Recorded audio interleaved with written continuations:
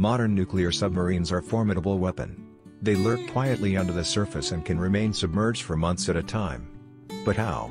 How do modern nuclear submarines keep more than 100 people alive underwater for up to 3 months at a time? So let's find out.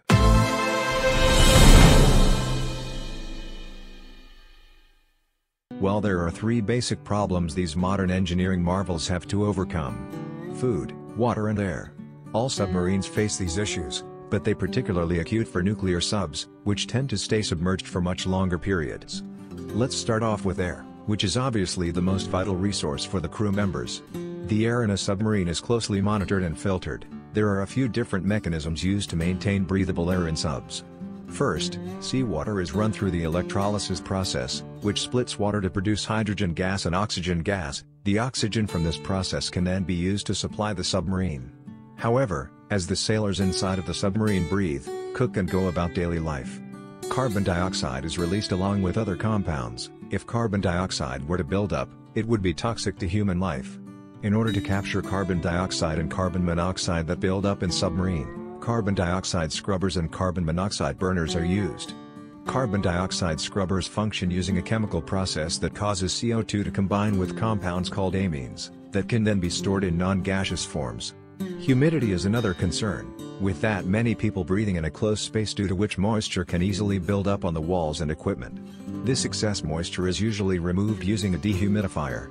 Air is also kept free of particulate matter through constant filtration. All of these processes can keep the air inside of submarine breathable, but it doesn't always keep it fresh and it may get smelly for the crew.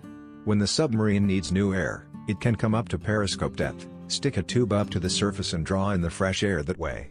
So with air covered, what about water?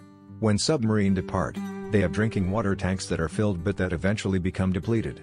The submarines themselves are surrounded by water, but that seawater is obviously too salty to be used for drinking.